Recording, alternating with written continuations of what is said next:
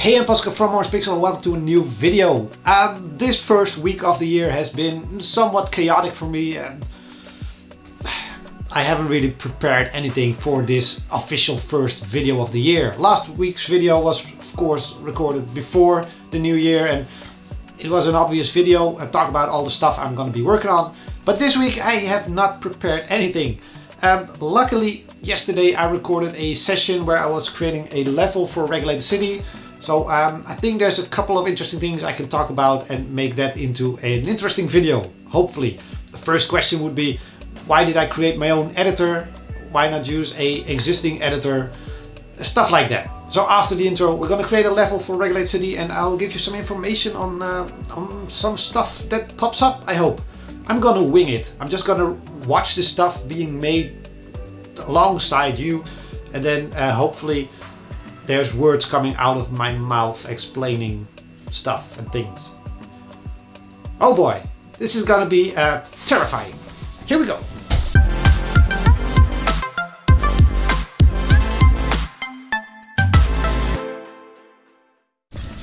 Okay, so here we go. Let me mute my screen. I've recorded all this edited stuff, so this video is the size it's gonna be. My own level editor for Regulator City. Why? That's going to be the first question, or people already asked that question. Pretty much because I already had a good editor built into my other games, and I need a lot of special specific stuff for this game that you can't really do in a generic or standard editing screen. This is going well. You can't do those type of things in a normal program. You have to, or maybe some of them have plugins, I don't know, but then you have to write stuff like that. So for me this was a lot easier. I also already have all the graphics on the game, all the features that the game has, it's all built into this editor, and or actually the editor is built into the game. So I can also quickly test these levels, which I will be doing in a minute. Yeah, let's just, what am I doing here? I'm designing the layout, and this is usually where I start for my levels. Designing the layout, the flow of the level. I have in my mind a sort of idea of what I want, and this is going to be for a bank level. So this level will only be used in banks, city banks, buildings that are somewhat related to banks, I guess. So we're going to have to place a vault and maybe some foyer or whatever you want to call that, hallway thingy, and I have some stuff in my mind, but not a lot. So I just create a sort of flow of the level and then I start placing stuff into these areas. The little funny tricky thing here is that all these items, they look good and they fill up an area, but they're also very important for the AI. The squad members that are moving around will actually use items to find safe spots. So if there is a full empty room, they honestly have no idea what to do.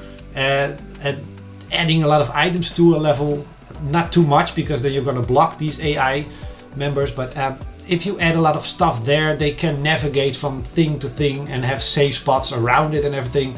So items are, besides being just nice dressing, they are also very functional in the game.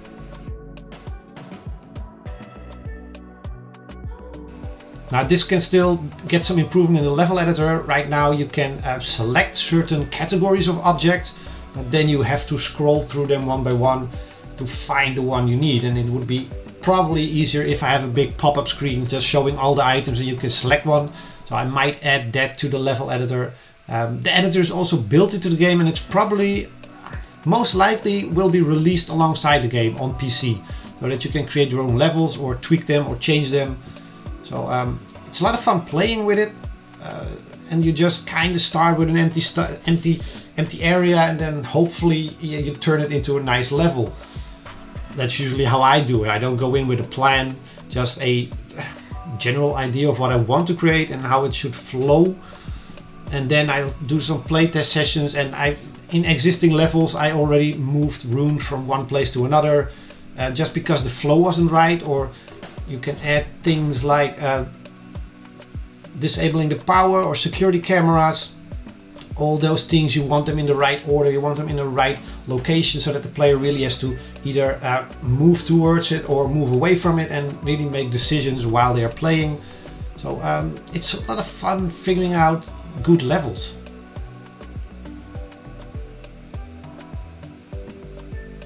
Here we place lamps on top of tables and things. The editor will know that there's already an object there, so the next object will be placed on top of it.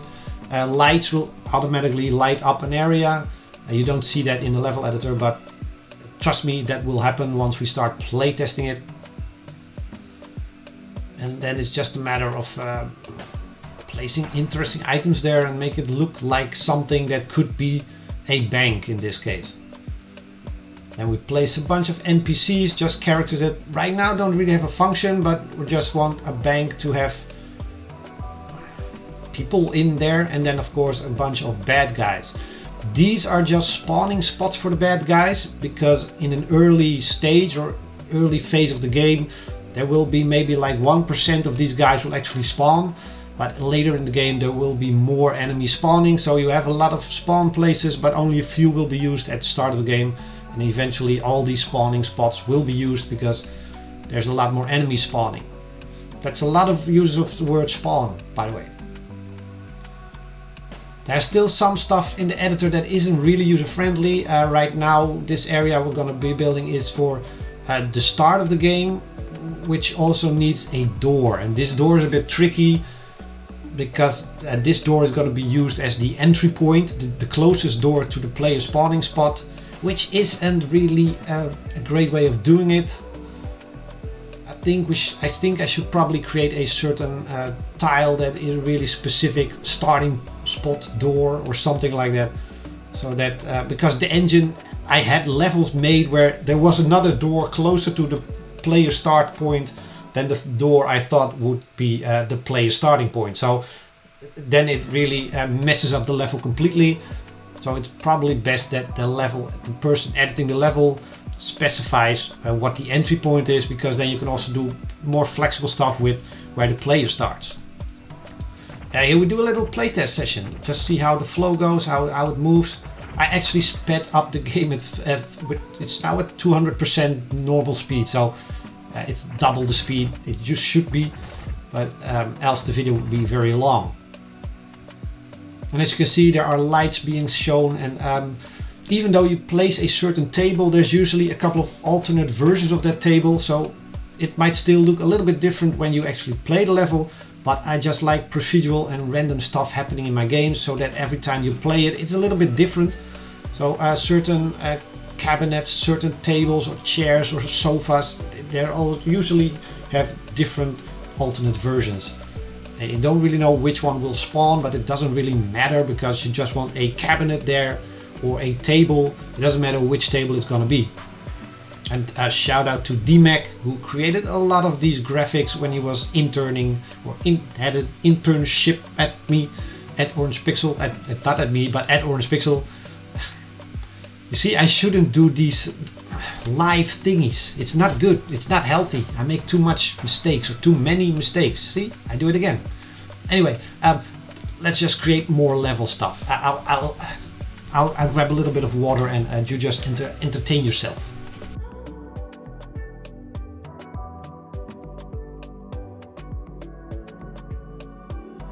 So some items, sorry I'm back.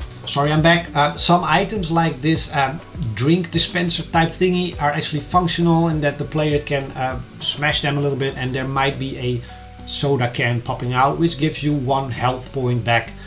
You can also see a couple of these cabinets on the right side of the hallway being slightly off from the walls.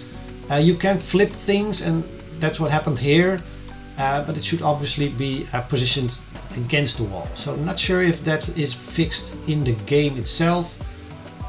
Probably not, because it uses the same rendering. So that's a bug that I should fix and actually make sure stuff is nicely positioned against a wall. Here I decided I wanted to add a little bathroom because I like to hide security codes in bathroom areas in my game. Don't ask me why. This goes way too deep, but yeah. Security codes can usually be found in a bathroom.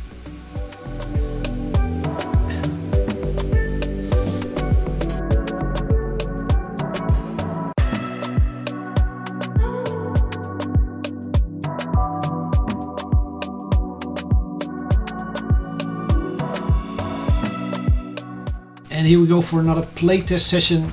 Again, it's at double speed, but that shouldn't matter. The action is there. You can see what's happening. We found a key card.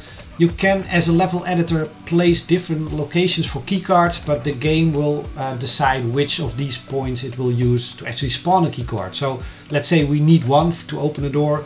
We can specify 4 or 5 spots around the level, and the game engine will then just randomly pick one. So every time you play the game, that level might have its key card at a different location, which is more interesting for the player. It adds replay value, and it just works a lot better. Of course, you do have to make sure those keys are placed in front of the door in the current game flow. If you place them in an area that's not accessible beyond the door, or that's only accessible beyond the door, then as an editor you made a big mistake. And that's why we can play these levels before we actually release them. You might also notice that the floor has changed. This is something I'll get into probably in next week's video or something. But right now the floor is mostly flat colors, which gives a lot of clarity and just cleanness to the game screen as you're playing. And there's a lot of stuff going on with enemies and stuff flying around, and having that floor mostly just one color helps a lot. It also gives a certain cheerful look to the game, I think, especially with these colors, which counterbalances, counter offsets or balances all the chaotic action with skulls flying around and blood spatters and things like that. The only structure on the floor will be automatically generated by those items. So if you place a cabinet somewhere, the floor underneath that cabinet will have a little bit more structure, and everything else will be flat. And this gives it, I just really love how this changed clarity to the game. So I guess I won't be talking about this next week because I just talked about it in this video. Moving back to some editing.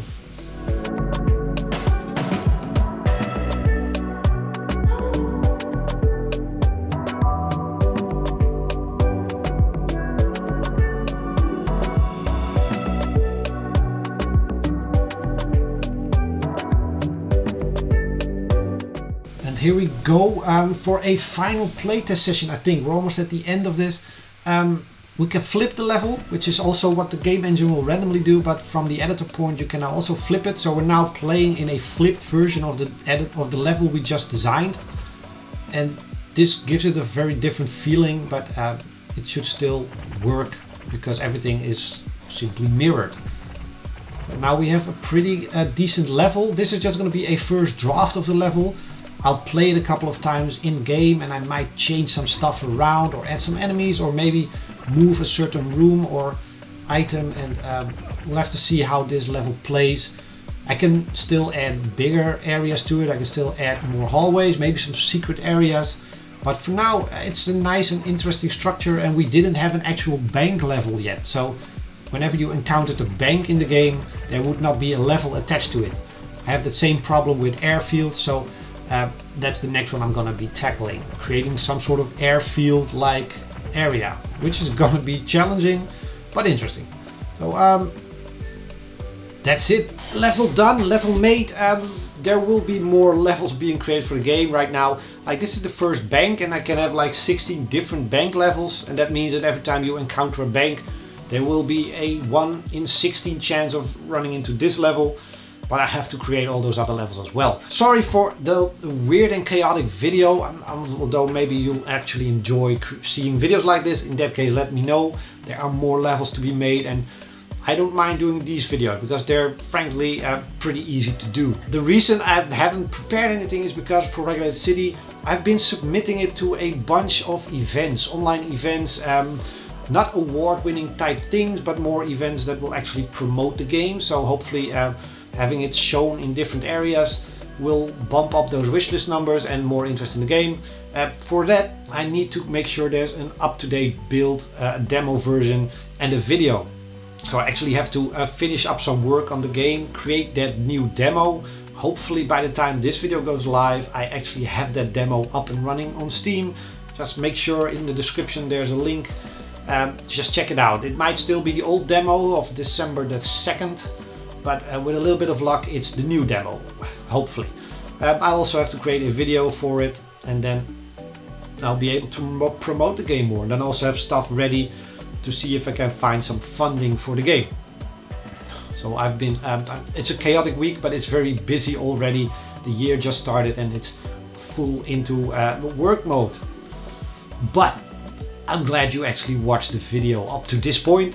So thanks for watching. Make sure to like, subscribe, comment below, drop on the Discord, and do all that stuff. And share the video if you like the channel and want to see the channel grow.